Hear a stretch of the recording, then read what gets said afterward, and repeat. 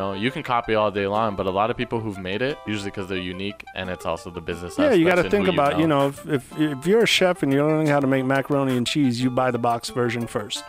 Right. I'm not going to say chef because then you'd actually get fired if you were a chef. They'd be like, where the hell did you buy this? You know what I mean? But the analogy is that you start with the box. You read the instructions on the back. You learn what the ratio of milk to powder is. You mix it up, boom, boom, boom, you find it. But that one person that threw bacon in the first time. Yeah. And then the dude that threw tapatio in there? No, but, I mean, but you got to think about it.